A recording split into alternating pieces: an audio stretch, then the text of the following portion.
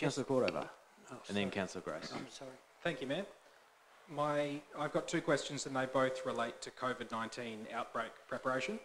My first question is Kingborough Council able to purchase a stockpile of face masks that we'd be able to give to residents for free if there was the unfortunate outbreak in southern Tasmania, if we were to experience an outbreak here?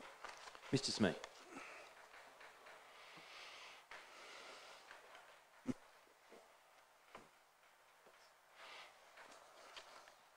Through you, Mayor, Council has purchased a quantity of masks, but they are for emergency use and primarily intended for staff. Purchasing a stockpile for the community is not something that we have given consideration to, and I'd imagine given the expense it would be something that we'd need to bring to Council for a budget allocation and consideration. Thank you. My second question, also about COVID preparation.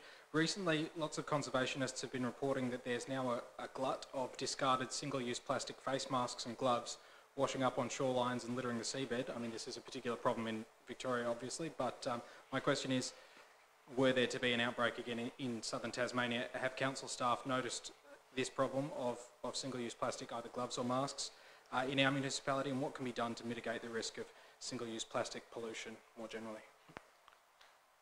Mr Smee, or do you want to take notice?